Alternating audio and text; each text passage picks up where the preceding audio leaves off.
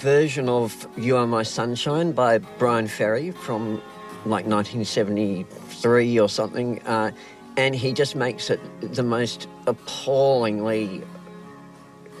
sorrowful song that you've ever heard in your life, and it's incredibly slow, and it goes for about 7 minutes or something, and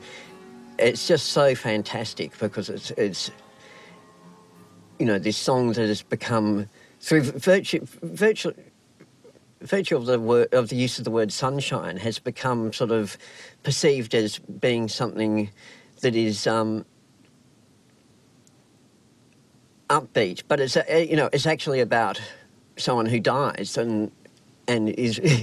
consequently very sad. So, and I think The Carnival Is Over is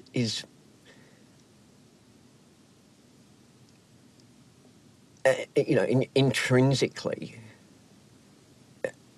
achingly sad. Good night, dear, as I lay sleeping, I dreamed I held you in my arms. When I awoke, dear,